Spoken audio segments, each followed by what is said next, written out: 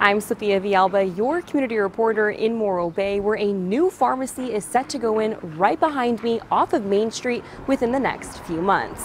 I spoke with the owner to find out what his plans are for this location and why he chose Morro Bay. There is a huge concern there about having only one pharmacy, and it's not meeting the demands for the population. Ehab Das owns Pill Save Pharmacy in Arroyo Grande. With more than a decade of experience in the pharmaceutical world, he tells me he focuses on low-cost medications for patients.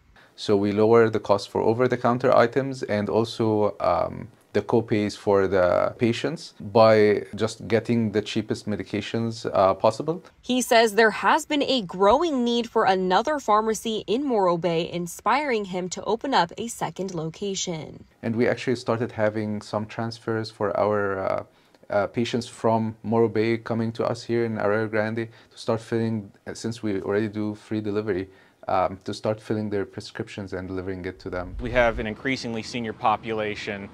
We need more pharmacies and more healthcare options in our community. Some people in the community tell me having one pharmacy in town has been a growing problem. Looking forward to it because Morro Bay Gift and Drugs, where I used to be, that's a small pharmacy, it closed. So the only one we have is Rite Aid. And it's really, long lines waiting for stuff.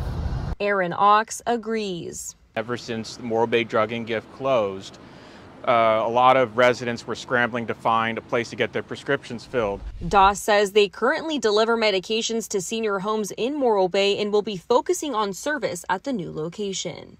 For the patients, we don't have any lines, and we depend on delivering the medications to the patients' houses. Das tells me he expects the pharmacy to be open on January 1st of next year. In Morro Bay, Sophia Villalba, KSBY News.